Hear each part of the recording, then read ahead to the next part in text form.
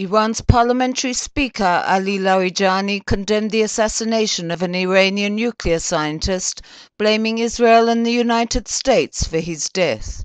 At an open session in the parliament on Sunday, Larijani said the attack Saturday was another example of American-Zionist animosity against Iran. Larijani advised US officials to consider the consequences of their actions. Daryoush Rezayeenejad, a 35-year-old postgraduate student, was gunned down on Saturday afternoon by two unknown terrorists as he and his wife were on their way to their daughter's kindergarten, the Fast news agency reported. He was shot in the neck and the assailants then chased his wife.